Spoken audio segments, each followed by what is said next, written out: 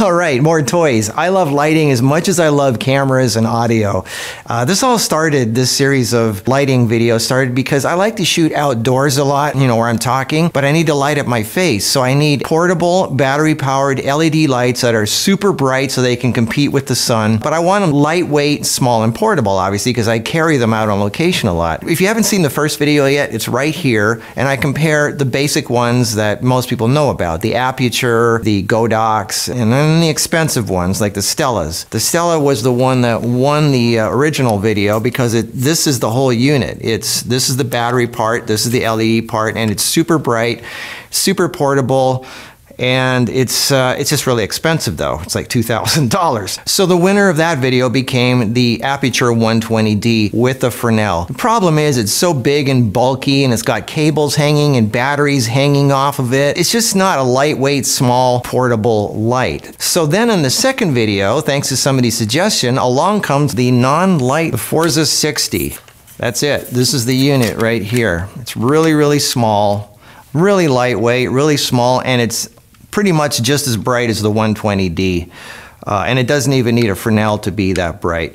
The only problem is, and it's really small, it's really light, it's cool. Now, there's two problems with it. One is, it doesn't have a Bowens-mount. It has its own type of Bowens-mount, which is a lot smaller, so you cannot fit standard Bowens-mount stuff on here. It has its own things.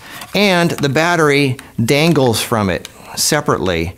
It'll take NP batteries or V-mount batteries, but you have to dangle it from a separate thing. And I remember I said originally, I wish they could just stick the battery right on the unit like they did on the Godox. This was like my first exciting little foray into something other than the standard stuff that most people know about, because it's small, it's lightweight, and it costs $340, which is still a little bit expensive for most people. So let's get on with the new exciting ones that Amazon is the greatest place in the world. It's always got the latest, greatest stuff. It's just like a toy store. I mean, you can't stop. So anyway, here's what I found. These lights are just as bright.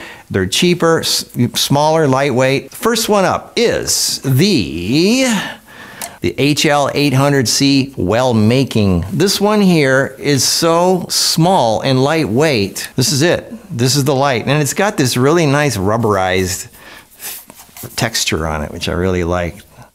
It comes with its own swivel mount, which is pretty good quality actually, and this comes off. So the light itself, without the swivel mount, that's it. This is the light. It has two buttons on it, one for power and one for brightness. And it did what I wish the Forza did. You can just stick the battery right on the side of it, that's it. So this is how it would be when it's mounted. So now you got the battery included. It's like the best of both worlds. It's just like the Godox, where the battery is part of the light itself. So here the battery is part of the light, and that's it. It's just one container. Look at how small this is with the battery. This is one of the heavy duty batteries, one of the big ones. So that's it. This is the unit. It's got, the name is, the Chinese have got the cutest names. The WellMaking light. The HL-800 C WellMaking. It makes you well when you use it.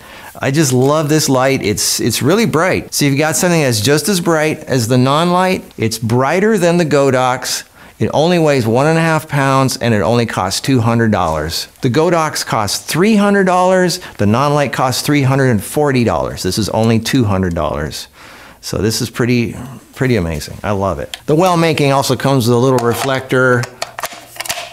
It's kind of cheap, but whatever. Okay, so next up we have this one. This is a GVM. Both the WellMaking and the GVM are 80 watts. The Godox is 60 watts. And the non-light Forza is 60 watts. These two new ones are 80 watts, and they're cheaper, they're brighter, and they're more lightweight. So all around, they're just, I mean, all the categories. They're just as bright or brighter, they're cheaper, they're smaller, and they're lightweight. Now this is how amazing it gets. The GVM costs $134, and it comes with an umbrella and a light stand. This light stand came with this light, and it comes with a white umbrella, and this is the light. It's got a handle on it so you can really handle it. It's really lightweight, cheap plastic, but I don't care. It's 134 bucks. Now by itself, the way it comes, it's a little bit brighter than the Godox. But this is where the magic really happens. Both the WellMaking and the GVM both have real Bowens-mount mounts on them. As you know, the best way to intensify light is a fresnel. And the best fresnel for Bowens-mount is the Aputure fresnel, intended for the 120 or the 300. It's only $100. And it fits, because it's a Bowens-mount, on here. And I'm always trying to push things beyond what most people do. So here we go. This thing, with the Aputure Bowens-mount, just clicked on it easily, is so bright. It goes from an EV of 13.3 to 15, which makes it brighter than anything else I've tested. It makes it just as bright as the 120D with the fresnel. It's much brighter than the 120D without the fresnel. So this, for $134, and if you add the $100 from the fresnel, it's $234, is just as good and bright as an Aputure 120D Mark II. And it's brighter than anything else on the list. So this little thing is so amazing, and without the fresnel and just the reflector, it's still brighter than the Godox. So this is a great, I mean, for $134 with the stand, which goes up to 7 feet, that's pretty tall. You're getting yourself a really good deal. I mean, you can't beat that. Come on, $134 for an 80-watt LED daylight balanced light with a light stand and an umbrella that has a Bowens-mount. The Aputure is almost $900, and this is just as bright. Hell of a deal.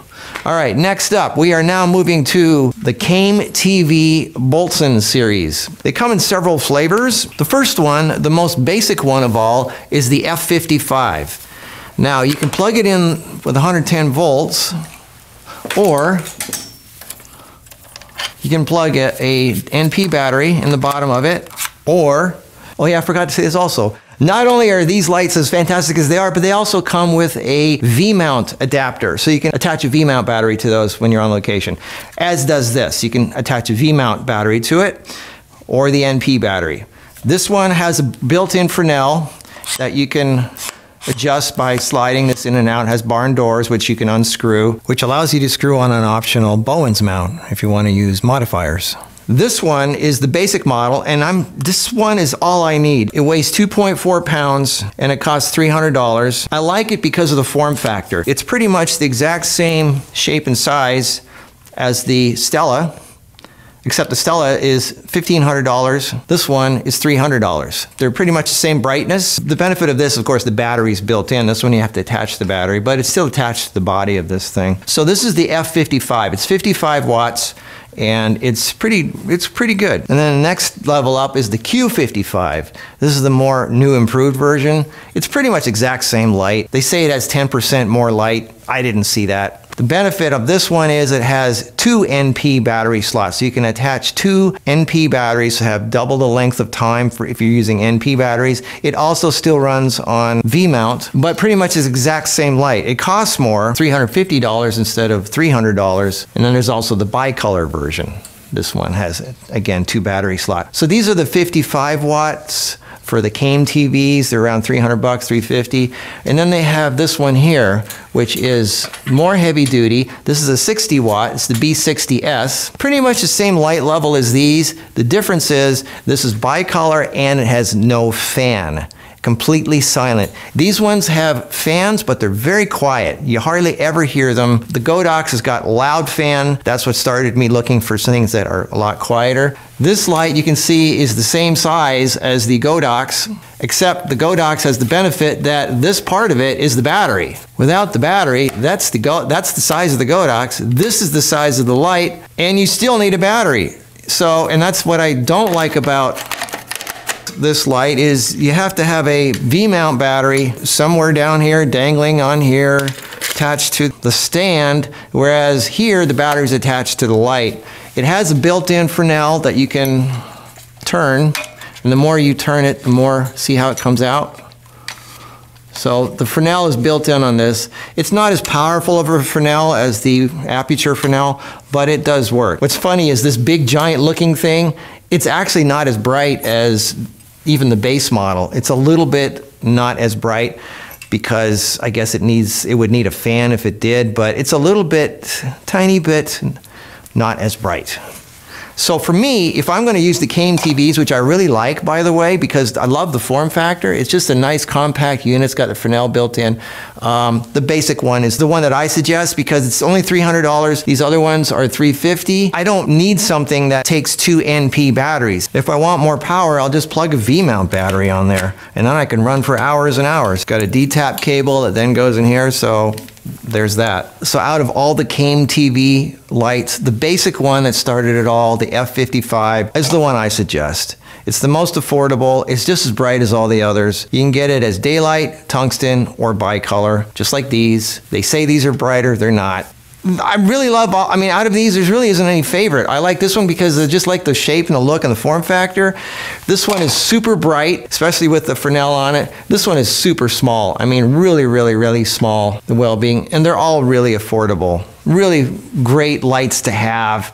I mean, they're so affordable, you can get a number of them. Everything I'm saying is on this downloadable chart that you can download. The link is below. It has all the lights that I've ever covered on my lighting series. All of them can be battery powered. They're portable. You can use them outdoors when you're shooting, you know, hiking, traveling, whatever it is. Really good LED lights that I suggest for, I mean, you can use them in the studio. You never have to take them out, but that's my criteria.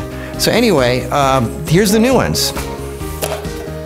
I hope this enlightened you. I hope you feel inspired, and I hope it helps make you go, I mean, come on, $134?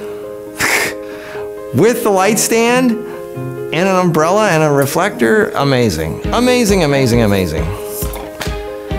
And this one I like because it's not only is it really small, but the battery is part of the light itself. Okay, so that's it for today. I wanted to show you cheaper, smaller, lighter, brighter lights. Well, that's it. See you in the next video. Enjoy the channel, subscribe, tell your friends. See you around.